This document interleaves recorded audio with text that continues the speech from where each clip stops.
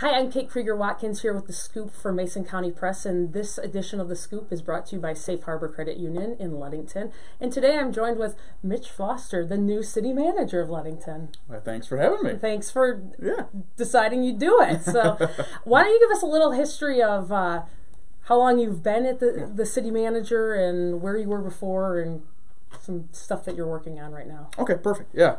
I started here in the city of Ludington in mid-March. It's been three and a half months now, I think, at this point. It has been interesting. It has been fun. Previous to this, I spent 4 years in Wisconsin. My wife is from there. Previous to that, I was 2 years in Kingsley, just outside Traverse City. And during that time, my wife was traveling 45 minutes each way to the hospital on the west side of Traverse City from Fife Lake. She said, enough of that. Yeah. And so after 2 years in Kingsley out of grad school, made my way over to Winneconne, Wisconsin.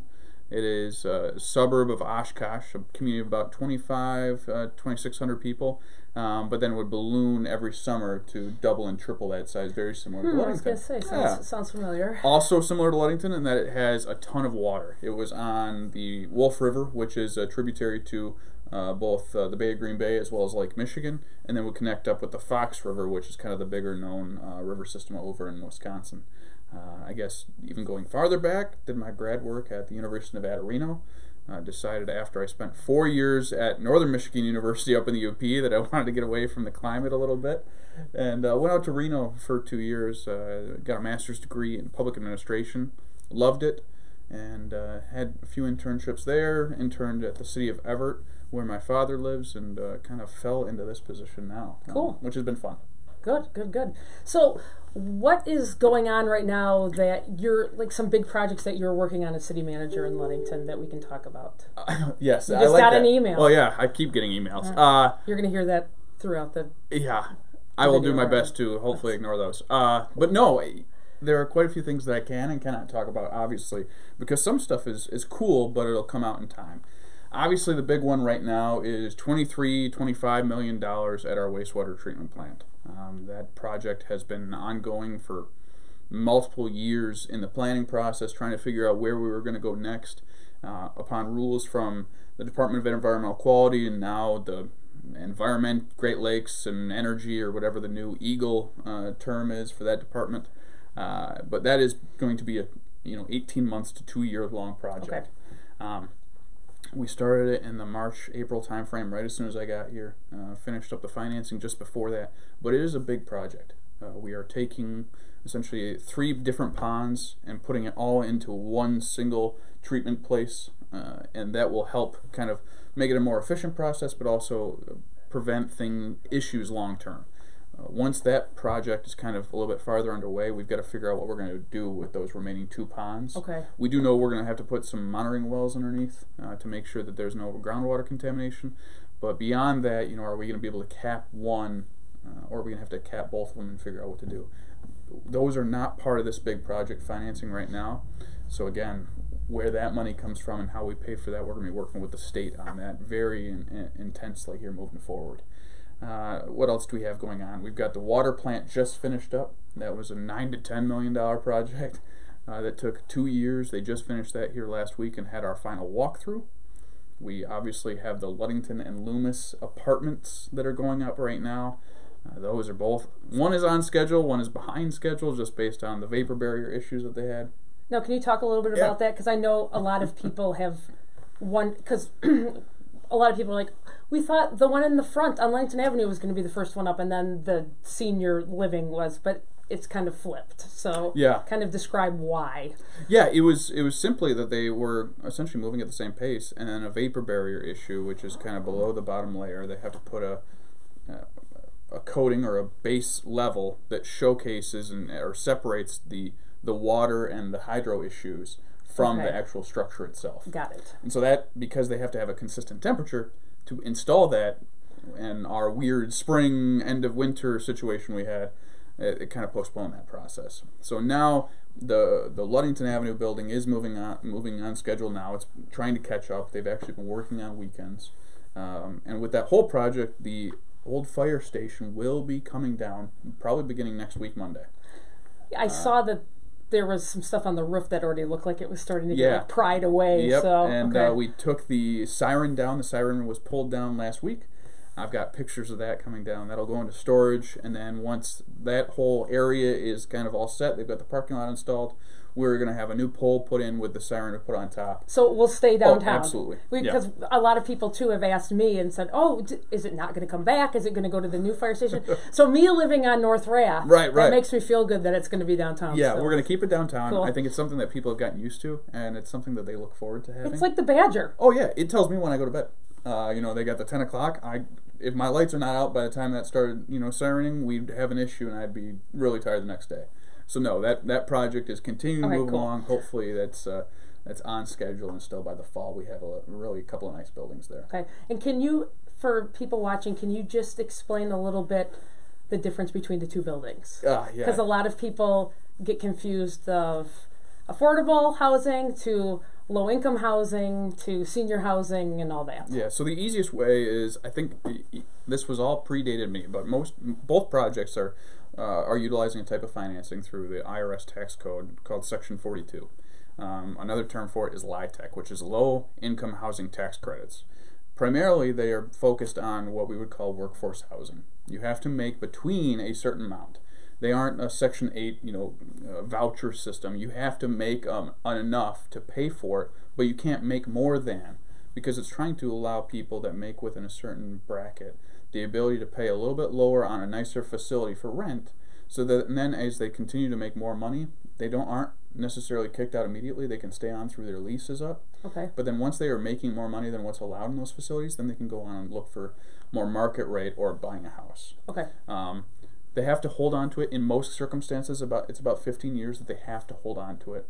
This one has a little bit more of an interesting take because there's also transitional homeless housing within that facility as well, which will allow, and I think we all see it in our community, we've got a handful of residents that make enough money, or don't make enough money to afford to live in an apartment or buy a home.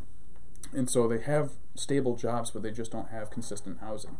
And so that's part of the goal of that building, is to provide for that, as well as some services within the facility, social workers and that sort of thing, to help them kind of get on their feet and find some full-time housing after that. So it's an interesting project. It's going to be a lot of fun, and I think it allows the city of Ludington to move itself forward in a way, and I'm not knocking Traverse City whatsoever, but you can't live in Traverse City for the most part, even if you make good money. You have to make a lot of money, or have to have a lot of money. And I think that's the advantage that the city has taken. And I know it can be controversial at times, but from my opinion, the more that the city focuses on providing workforce housing or allowing the developers to come in and build those sorts of housing facilities, the more you're able to keep housing prices consistent, and you allow for a mix of incomes in your downtown core that then allows for everybody, the old saying about, high tide raises all ships, that I think will help us in the long term, is it will keep housing prices at a good level because you still have housing available for those that can't necessarily afford, your super high valued properties. Well, and I think it's good too, just because there's definitely a need for more rentals in the area. So I would agree wholeheartedly. I think it's kind of a win-win situation. So, and then let's talk a little bit about something that you got to do this morning. Let's talk a little bit about the transportation and the downtown, well, I guess Ludington Avenue. So Ludington Avenue, and what we were told, the city was told just within the last couple of weeks, that Ludington Avenue, from the end of last year's project, which I got clarified, the last project was the resurfacing to about Harrison or Rowe, and they'll be doing the rest of that starting next year from Rowe all the way through to Lakeshore, and then Lakeshore up to Tinkham, with just a resurfacing, which essentially what they do is they take the top 3 to 5 inches of asphalt, grind it all up, and then put down a new level of asphalt. They're actually doing it on 31 right now by Bentwater. I told the city council, and it's my firm belief, that if we just keep doing these short-term fixes, it's about a 7 to 10 year fix, maybe. If the base and the soils underneath are good enough, it'll last about 7 to 10 years. To me, that's not a good use of money. If we want to fix a road, we should fix the road correctly and long term. And so this morning I had an interesting conversation with the Department of Transportation about this issue in particular, and they made it perfectly clear that the way that the DOT, as well as the Federal Highway Administration, looks at roadways is they essentially say, are you an interstate highway? You get first dibs. Okay. If you are a highway or a freeway in any sense, you get second dibs, and you get kind of a preference if you connect interstate highways. Then they go to just general highways that connect things, and then it's everybody else. They said the last time that a project like Ludington Avenues has been reconstructed was more than 10 years ago. And when I asked them explicitly when they think they could ever get to doing Ludington Avenue or Lakeshore, they said 20 years, 25 years for a full reconstruct. For me, that's not acceptable, because we have to, no matter what, the citizens, the residents, the visitors are always going to look to the city to say, hey, why are your roads bad? They aren't just going to assume it's the state that's doing it. And so we have to figure out an alternative way to make sure that the roads are in good quality condition. And not only that, but the utilities underneath both of those roads, according to my distribution gentleman, or my utilities guy, he said they're original, which terrified me. I thought he was talking wood at first. That'd be scary enough. But we're talking 40s, 50s, and 60s infrastructure underneath there. And you can't do that if it's just going to be a mill and fill or a crush and shape or a capital maintenance program, as they call it. And so I'd rather us, wait a couple of years, do an actual reconstruction project of those streets, do the utilities, make sure everything's done properly and according to a good plan, instead of just trying to put these Band-Aids on it over and over again, because that's just putting bad money after bad money. Well, and I think, too, with Sergeant Sands and House of Flavors having big trucks coming in more frequently than they were 10 years ago, right, that maybe it is this 7 to 10, time frame, but those vehicles, and more people are driving larger vehicles too. That definitely puts a lot more wear and tear. I think we've noticed it, especially on Lakeshore Drive, just driving from the corner of Ludington Avenue to the beginning of Stearns Park. That road has taken a beating in the last 10 years. Oh, yeah, absolutely. You look in front of Wesco, there's like a 5-inch just hole or depression that's been made right in front of Wesco, essentially. And my concern, and I told the DOT this, and they're actually going to be sending somebody up to look at it, is what if a motorcyclist is coming down over the hill from the lakeshore and doesn't see that? My concern is they're going to hit that and wipe out, and what injuries come from that. Right. A vehicle, yeah, they might be able to handle that, but somebody who's on a motorcycle or a scooter, they're not going to be able to handle that as well. So there's some real issues that we've got to address with this, and I don't think a short-term fix like a mill and fill or a crush and shape is really going to fix those issues, because it's my understanding, and this is lower, is that when they did some soil borings a few years ago, when they got down to about 15, 20 feet, it was sawdust below the roadway. Just sawdust. That's normally not what we build roads on. Usually, I do. Yeah, right. Usually we do sand budget. or with actual good fill, but sawdust is just going to continue to deteriorate and be gone. And so more of those potholes are going to pop up that we're just not going to know how long it's going to be until it really becomes really bad. Yeah, and weather for us, we get hit with hard winters, and the cold weather of the contrasting and compressing of all that cement and everything is not, or asphalt, I guess it is not really good for the roads either. So we're really, kind of have the double-edged sword here. Right, absolutely. So, well, interesting. I'll be interested to see what happens with that. So. As am I. It'll be fun. So let's wrap up with one more thing that's going on. Let's talk about the West End project. Yes. And I can even go bigger picture than West End, but specifically West End, it's a little bit behind because of all the water and the rain that we had, and obviously this weekend didn't help things at all with that incredible storm that came through. The 30-second storm. Yeah, it was incredible to watch. But our hope is still that before the 4th of July that it'll be completed. When I first got hired on here, the West End project was this big controversial project. The splash pad has always been this big controversial project. A couple of years ago, the city looked at doing a pilot on narrowing up the street a little bit as a pilot project for 1 year, see what happens. I think they all kind of had the same theme going on, which is that for a long time the city has, and I'm not just blaming the city of Ludington, but a lot of communities have always blamed or done things where we just make decisions and then we tell the public what's going to happen.